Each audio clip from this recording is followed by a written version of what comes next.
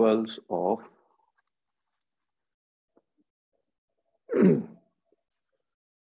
gaseous exchange.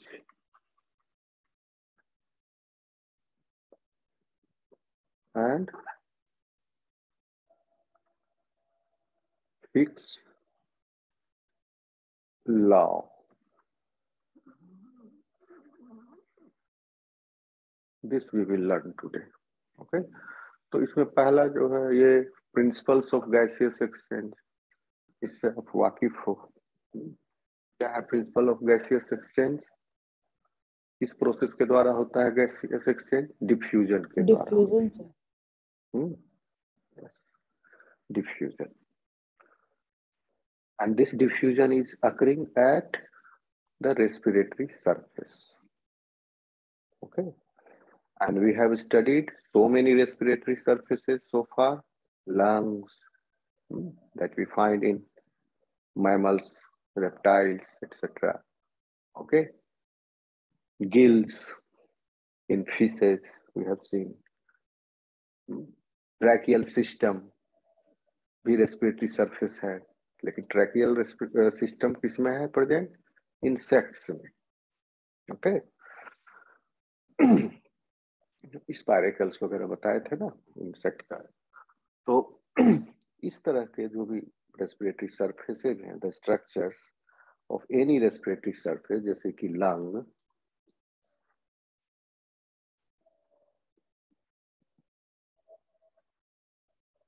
Lung हो गया, gills हो गए, and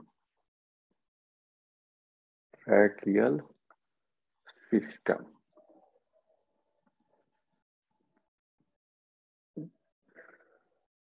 Utilizing all these three in different animals, different surfaces, animals maximizes its surface area to increase the gaseous diffusion, gas diffusion. Okay. This gas is dissolved in the liquid medium. So you already know that in our lungs, we have enormous number of alveoli, which contributes to a large surface area. Okay, roughly around 100 meter square, if you stress the alveolar surfaces. So this surface area of the alveolar surface is the respiratory surface in the case of lung that we have. Okay.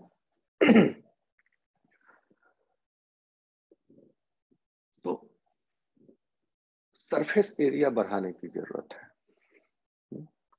As the animal's body size increases, okay, the volume increases, it needs more surface area because the body will be needing large amount of gases. Okay, large amount of carbon dioxide will be produced in the gas in the body of the animal because the body is large, and large amount of oxygen also will be required if the body becomes bigger. Okay.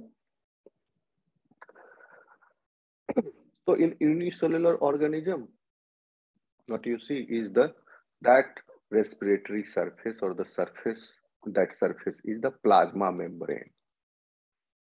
In unicellular organisms like bacteria, amoeba, etc. And this plasma membrane is enough, more than enough to meet the cytosolic demand of the oxygen.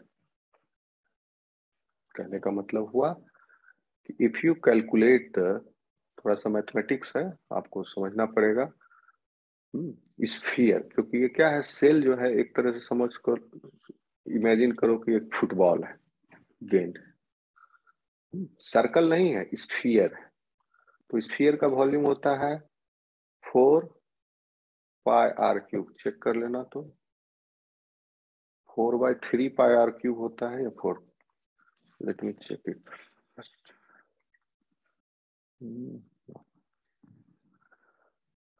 Volume of a sphere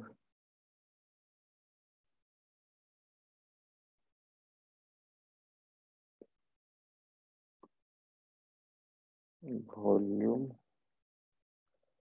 of a sphere 4/3πr³ है. 4/3πr³ ना. हाँ अच्छा, 4/3πr³. और surface area of the this sphere, surface area कितना होगा? 4πr² होता है क्या? चेक करो एक बार. Surface area of sphere 4πr². हाँ, इसी में confuse. This is the volume and surface area is equal to 4πr². So you can notice here, as the volume increases, this surface area will be decreased. The available, the same amount of for that body, the surface area decreases. Suppose if an organism having 1 unit of the radius, suppose r का value 1 ले लिए, तो then volume will be 4/3π1 का cube 1, 4/3π. और ये हो गया volume. और सरफेस एरिया हो जाएगा 4π. Okay, so you see that in this case surface area is larger and the volume is small. अगर body size volume is less, body is small, then surface area is large. इसी को 2 लगा लो, तो then 4/3π गुना 8 और 4 गुना π गुना 4. Okay, as the body of पाई तो common है, इसको cut कर दीजिए. यहाँ 4/3 है, यहाँ अभी 4 हो गया. 4/, फिर से समझ लो,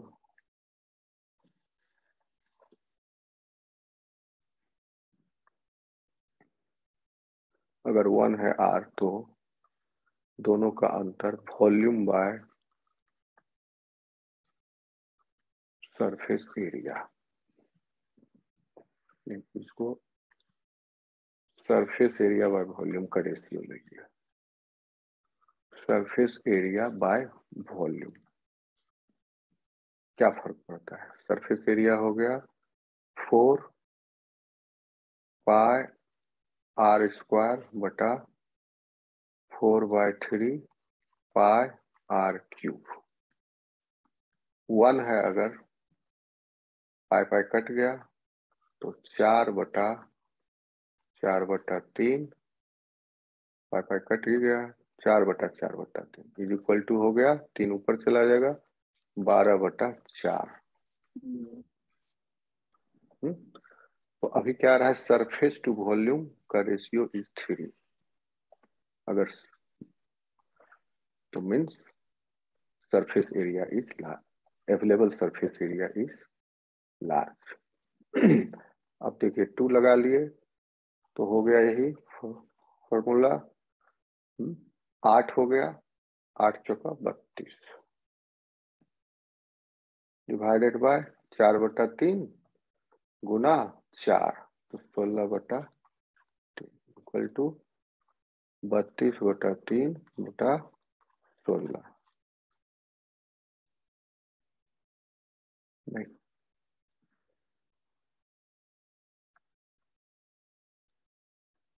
if the body size has increased, then value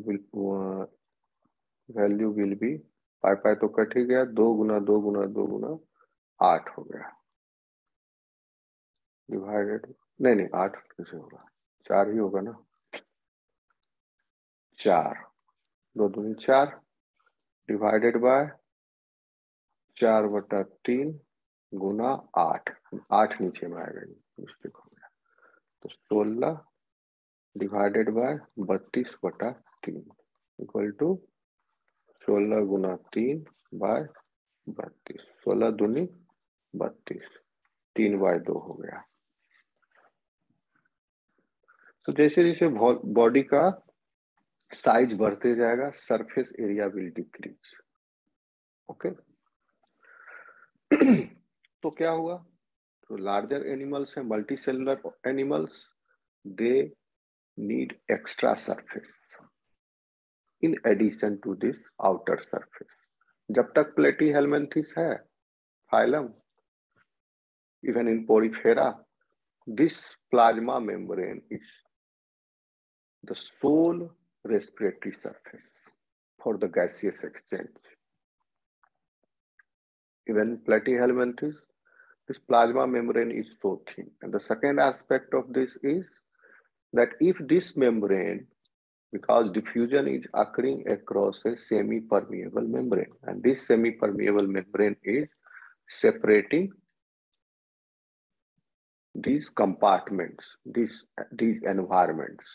Okay, and in these compartments, the concentration of the solutes are different.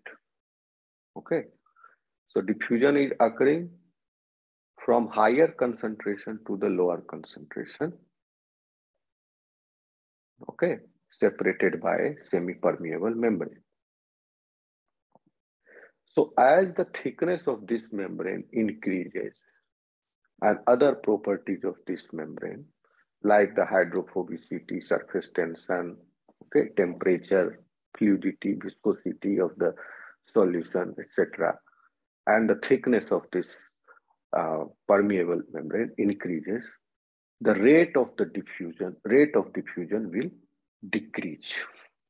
ये membrane जितना thin होगा, diffusion की गति उतनी ज्यादा होगी. ओके, तो यूनिसेलुलर ऑर्गेनिज्म को एक तो यहां से बेनिफिट मिला, high surface area to volume ratio, plus इनका जो मेम्ब्रेन है, the diffusion barrier, that is also very thin, यानी इनका थिकनेस, यहां पर क्या हो गया, thickness is this barriers thickness is equal to plasma membranes thickness, which is roughly around 5 nanometer in the case of unicellular organism. So it is very thin. तो यहां से भी बल मिला, it is very thin and the large surface area. So that is sufficient for its cellular demand of oxygen.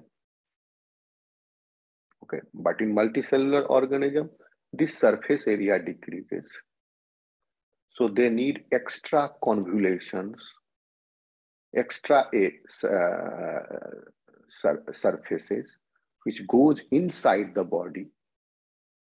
Okay, and it is highly convoluted, as you have seen in the case of the lung and in the gills. Gills may be highly convoluted hai, primary lamellae, secondary lamellae. Okay, and these are richly supplied with the blood capillaries. So these extra surfaces are required for the cellular demand of the oxygen in multicellular organisms. ठीक, तो एक तो surface area का demand extra convolution से multicellular organism ने अपने need को पूरी की. दूसरा नीड दूसरी डिफिकल्टी मल्टीसेलुलर ऑर्गेनिज्म को ये है, यानी डिसएडवांटेज है इन with respect to unicellular organism. In the case of respiration, that is the thickness of this barrier, diffusion barrier, okay, is more here in multicellular organism, because here only the plasma membrane is there, diffusion barrier, so it is very thin. But in multicellular organism, because of these extra surfaces, the the thickness of that barrier is around 10 micrometer. देखिए कितना अंतर है इसमें, 5 nanometre हो गया 5 × 10⁻⁻9 metre, और micrometer 10 micrometer 10 multiplied by 10⁻⁻6 metre. कितना अंतर है दोनों में? ओके, इसको 10⁻⁻5 हो गया 10⁻⁻5, और ये 5 × 10⁻⁻9, इसको लिख सकते हैं आप 0.5 मल्टीप्लाइड बाय 10⁻⁻8। ओके, तो ये हो जाएगा रफली 500 टाइम्स, यानी इसको ऊपर ले जाएंगे 10⁻⁻8 को, तो ये +8 हो जाएगा, तो 1000 गुना 0.5, ठीक है, तो 500 गुना 500 times it is thicker in the case of multicellular organisms. क्या थिक है 500 गुना? That respiratory surface or that diffusion barrier, this one, okay, in multicellular organisms. क्यों ऐसा हुआ? देखिए, तो दिमाग लगाओ, क्योंकि रेस्पिरेटर गैसियस एक्सचेंज कहाँ हो रहा है? इन एल्वियोलर सैक। मेरी आवाज आ रही है? Yes sir. Yes sir. Okay, alveolar sac, इससे क्या आ रही है? हवा अंदर आ रही है, ठीक।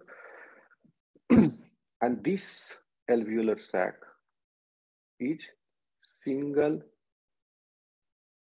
layer of cells, that is squamous epithelium. इसकी मोटाई जो है एक सेल के थिकनेस के बराबर है, और उस सेल का थिकनेस दोनों तरफ, मतलब बाउंड्री है ना, प्लाज्मा मेम्ब्रेन है, ठीक, प्लाज्मा मेम्ब्रेन है, सब सिंगल सेल है। अब एयर आया इसमें,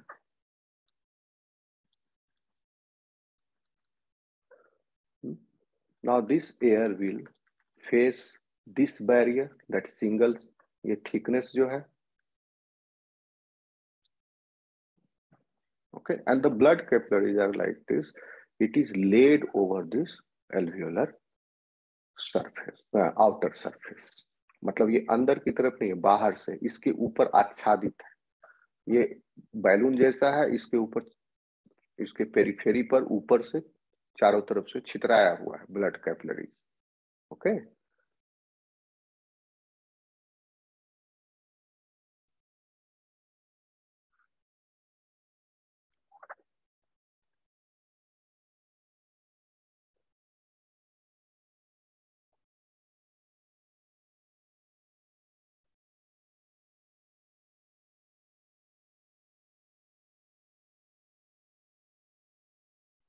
काफी ब्रांचिंग है, पूरा डीऑक्सीजनेटेड ब्लड आया, इसके ऊपर से जाल बना हुआ है पूरा कैपिलरी नेटवर्क का, और इसके ऊपर है, और ये गैसियस एक्सचेंज होके फिर ऑक्सीजनेटेड होके लौट गया ये पल्मोनरी वेन में, ओके, पल्मोनरी वेन, ये पल्मोनरी आर्टरी से आया डीऑक्सीजनेटेड ब्लड।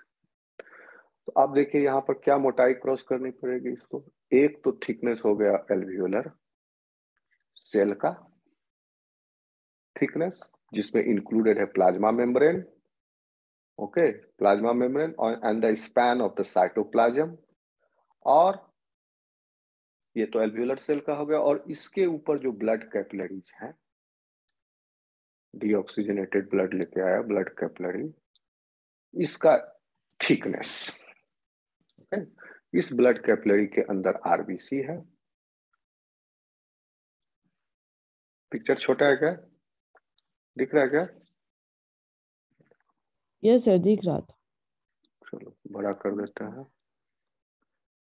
उसको माइक्रोस्कोपिक लेवल पर आप समझिए। ये जो ब्लड वेसल हम एक सिंगल लाइन बनाया है, इसका मतलब ये नहीं कि ये ट्यूब है ना, ट्यूब इज, ये भी ट्यूब हो गया, ये भी ट्यूब है, ट्यूब में भी सेल है, ब्लड कैपिलरी ट्यूब है। देखो बना रहे हैं, इसको मैग्नीफाई कर ले रहे हैं इतना पोर्शन को।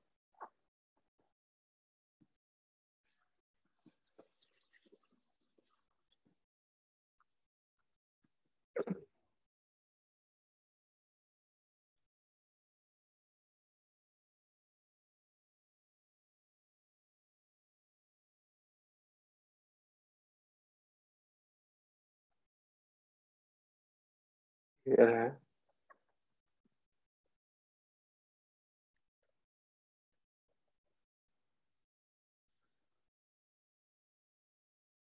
अल्वियोलर सैक के ऊपर क्या है, मॉइस्ट सरफेस है। क्या है, मॉइस्ट सरफेस, म्यूकस ग्लैंड से सरफेस को मॉइस्ट किए हुए। और इधर एयर है, एटमॉस्फेरिक एयर है। अब देखिए इस अल्वियोलर सरफेस के ऊपर ब्लड कैपिलरीज का जाल है।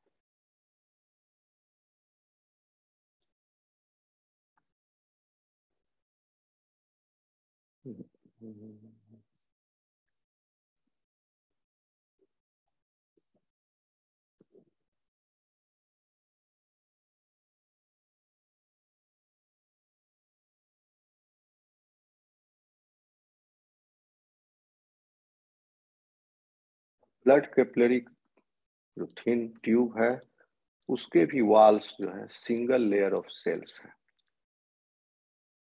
से बने हुए हैं।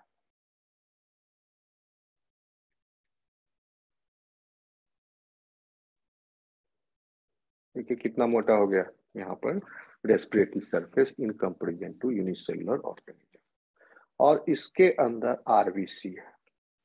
ऑक्सीजन को कहाँ जाना है, आरबीसी के अंदर। आरबीसी का भी अपना प्लाज्मा मेम्ब्रेन का थिकनेस है। आरबीसी एक सिंगल सेल है, इसका प्लाज्मा मेम्ब्रेन का थिकनेस है। यहाँ एयर है, इसको जाना है यहाँ पर आरबीसी के अंदर, क्योंकि वहीं पर हीमोग्लोबिन से बाइंड होगा। Now see how much distance it has to travel and cross, यहाँ से including this surface, अगर यहाँ सेंटर से लेते हैं आप तो यहाँ तक। इसमें इंक्लूडेड क्या हो गया, दिस मॉइस्ट सरफेस प्लस आपका प्लाज्मा मेम्ब्रेन, पूरा सेल ही लगा लो, diameter of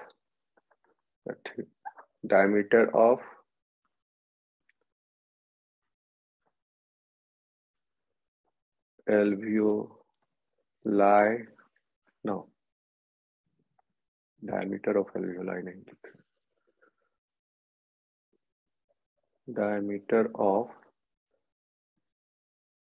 alveolar cells plus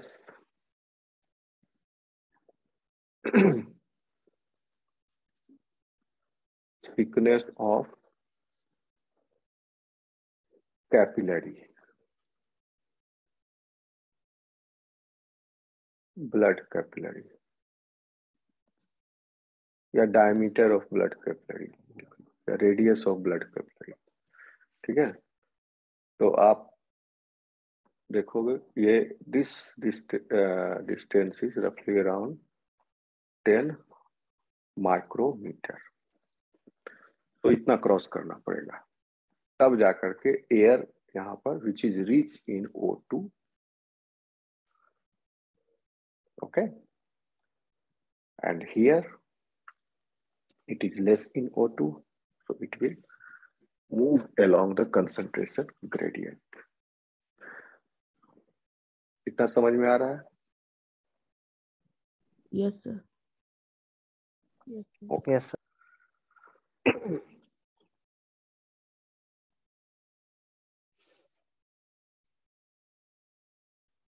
So this is very peculiar property of this diffusion process, that as this respiratory surface or the gaseous exchange surface is less in thickness, the rate of the exchange or the influx of the gas will be more. So now you know that gas exchange during this respiration occurs primarily through the diffusion process. And the diffusion is that process in which transport is driven by a concentration gradient. Okay. In this, gas molecules move from a region of higher concentration to a region of lower concentration. Okay. So now blood that is low in oxygen here, concentration, because deoxygenated blood has come. So it is low in oxygen concentration, but high in carbon dioxide concentration. And this undergoes gas exchange with the air in the lung. Air in the lung has a higher concentration of the oxygen because you have inhaled the atmospheric air. Okay, and in the atmosphere, we have roughly around 21% of the oxygen, 78% nitrogen, okay, 0.5% water vapor, and 0.04% carbon dioxide in atmosphere you have. So when you take this air and you are taking all of this air into your lung, and this is the mixture of these gases. So here you have in the lung the concentration of the air when you inhale it in that air, that in that mixed air, the concentration of the oxygen is 21%. Okay. So this high concentration of the oxygen in the lung, which has been taken in, so from there it will go to the oxygen will diffuse to the area where the oxygen concentration is less. आ रहा समझ में? Yes, sir. Okay. And it is this concentration gradient. Concentration gradient means there